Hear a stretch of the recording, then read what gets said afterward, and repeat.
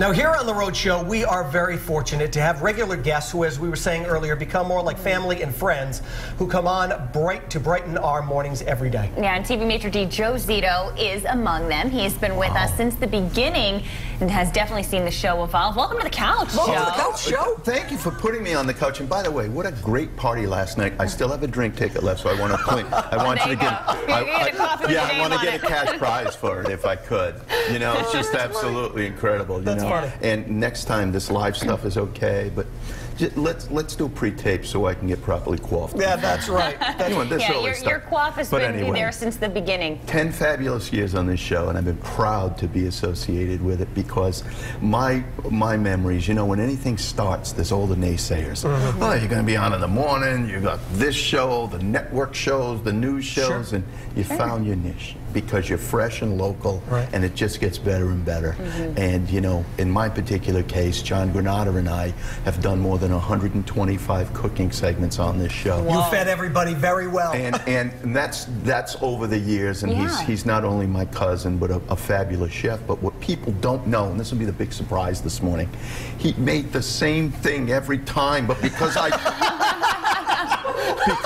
because I talked, and he's better now. He makes 3 or 4 different things, but he was phenomenal every time. If you go back and what you say, we fooled you. Yeah, we're looking at some old footage from the very first year back with Vince when he was one of the first hosts there. You guys really have been here since the beginning. What are some of your memories looking back on those years? Well, I just think that we knew we were doing something very special. Yeah. It was fun, and it was novel. Yes, I do the shows I do, and we have cooking segments, but to actually do it live, those things require time. Yeah. And over the years, John, seriously, brilliant chef, got better and better and better at it. I remember one time that we did a La Vigilia show many years ago. Seven fishes, yeah. And he made 7 fried fishes, if you will, without a fryer later.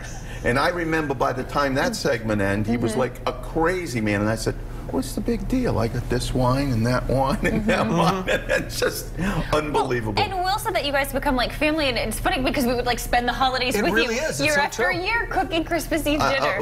I just love being here, and I love having the quick bites on, and all the, and you know, because we all of our friends, we come on and we promote our respective brands, and that's what this is all about. It's family doing for family. I just can't believe 10 years has absolutely flown by. I remember the first time I met Will Gilbert, and I was a little starstruck.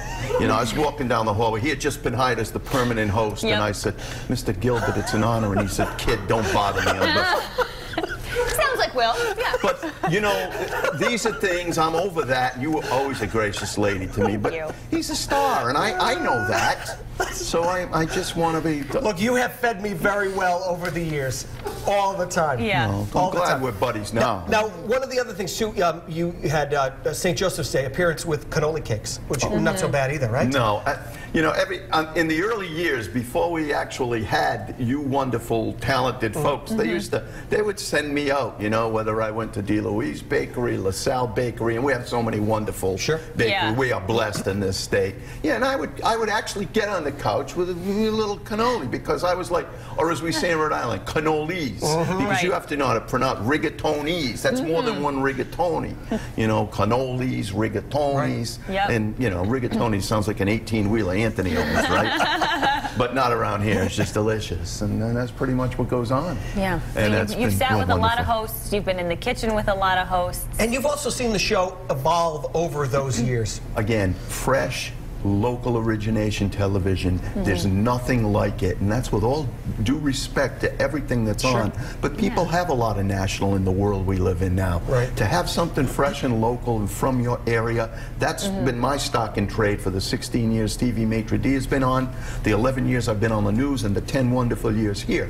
People like to know what's promotable in their area, what's around here. And everything else is great, but that's what keeps this such a, you know, you're one of those things who's around here. You're always around. And I just wanted to tell you, just like we said to Bob, you're not only just like a guest of the show, you're a friend, and you're like our family. So thank you, sir, for being such a great support for us all of those years. And thank you. And for feeding us so well over those years as well. Definitely.